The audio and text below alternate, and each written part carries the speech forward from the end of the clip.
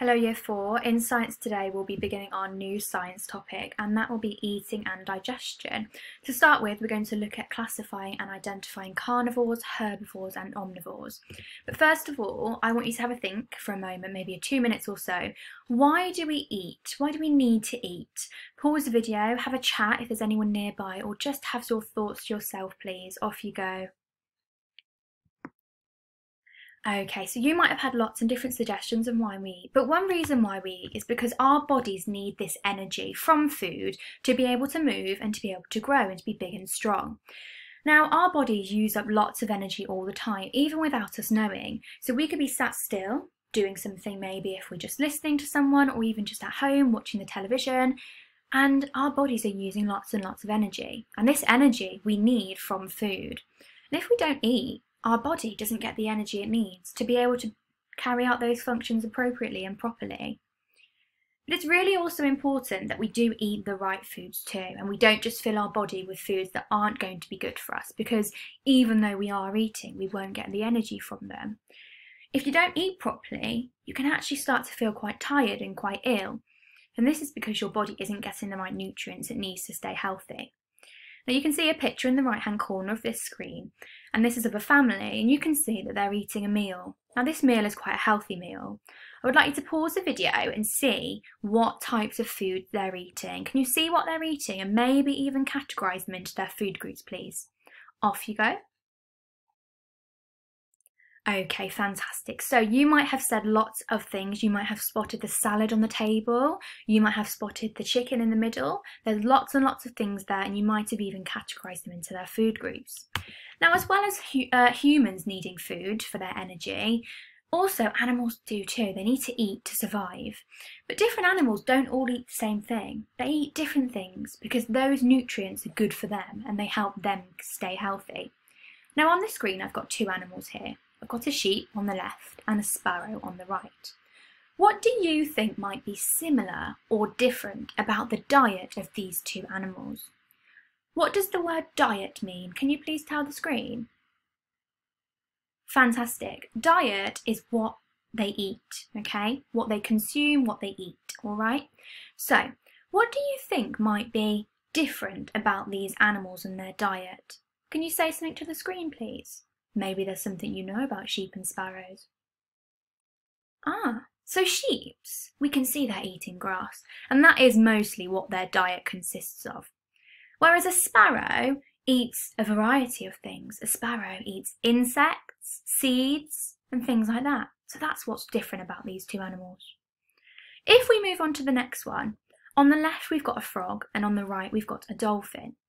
Same thing again, Year 4. What do you think might be similar or different about their diets?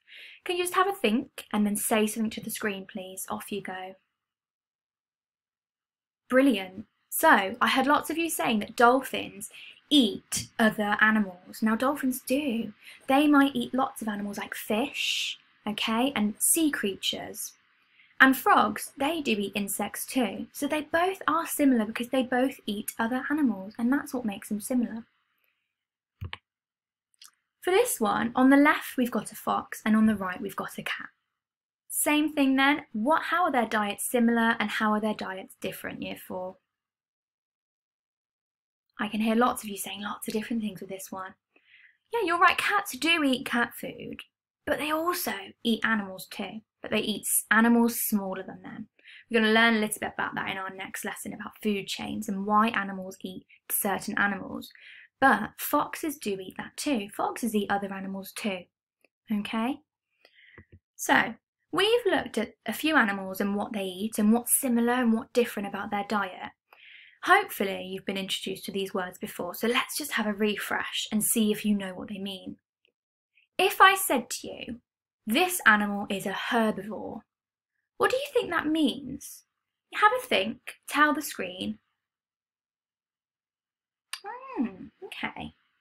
A herbivore is an animal that eats plants. Now the way I remember this, Year 4, is it has the word herb here.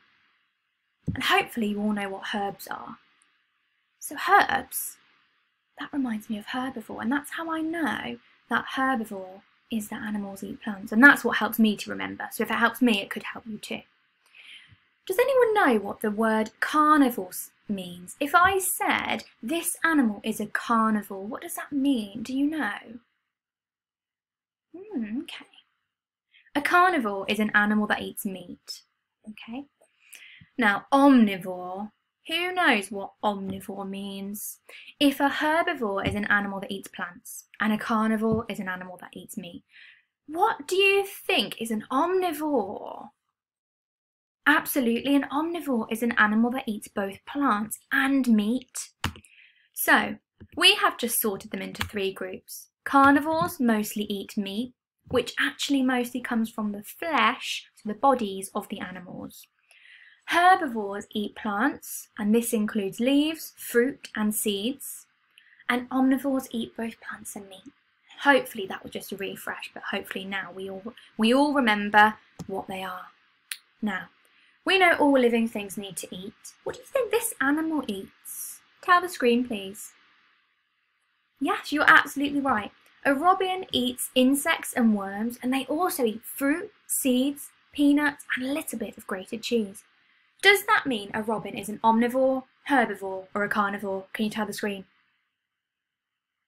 Absolutely. A robin is an omnivore. It eats both plants and meat. Well done. What do you think a tortoise eats, Year 4? Have a look at its environment right now. Tell the screen. Great. So a tortoise and turtles both eat plants. Now, if they both eat plants, is that an omnivore, a herbivore, or a carnivore? Tell the screen, please. Go. Herbivore. Great job. Okay, next one. A shark. What do you think a shark eats, Year 4? Okay, so a shark eats fish and other animals that live in the sea, a bit like a dolphin. So is a shark an omnivore, a herbivore, or a carnivore? You're absolutely right. A shark is a carnivore. And finally, I think this is the last one.